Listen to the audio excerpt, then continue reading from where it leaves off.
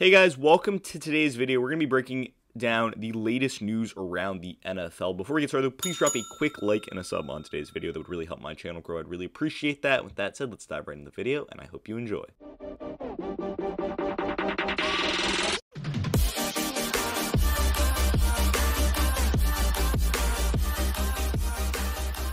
So the Dolphins remain busy, not necessarily getting an offensive lineman that I really am hoping and praying for at this point for them to get, because they really need offensive line help. But, after getting Cedric Wilson today, which I actually like to pick up the more I've thought about it, Teddy Bridgewater, which is a $6.5 million deal with up to $10 million based on, how much playing time he gets. They're going to go out and sign Keion Crossen, who's a cornerback, but nonetheless, he is a special teamer. He negotiated his own deal, 3 years. I believe it's about $10.5 million. And he's a guy who's been a special teamer for the past couple of years. Played with New York last year. He's played in Houston. Played in New England.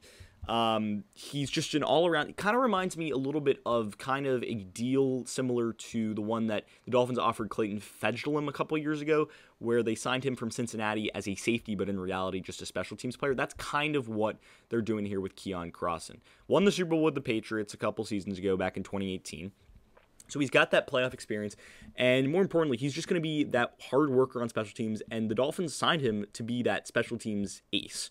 Right, so that's what he's going to bring to the table for the Dolphins. So I like this pickup. It's kind of cheap, $3.5 million a year, which is kind of expensive for special teamers, but not a huge amount of deal against the cap.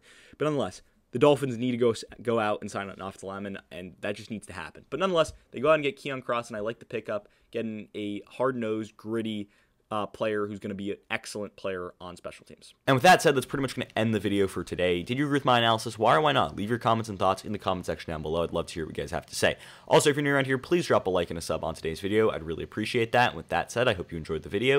And until next time, see ya.